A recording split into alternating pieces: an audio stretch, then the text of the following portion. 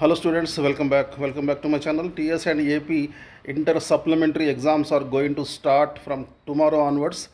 Every day two exams are there, not just unlike March exams. March exam means only one day one exam only, daily one exam only, but now two exams are there. Morning session first year exam, second year afternoon session. Morning session 9 to 12, afternoon session 2:30 to 5:30. Second year afternoon, morning first year. Okay, and reach the venue very early. Locate the venue, locate the exam center today itself. One day before only you have to locate the centers. Cross check with the center code. Center code will be there in your hall ticket. If any mistakes are there in your hall ticket, please bring it to the principal notice.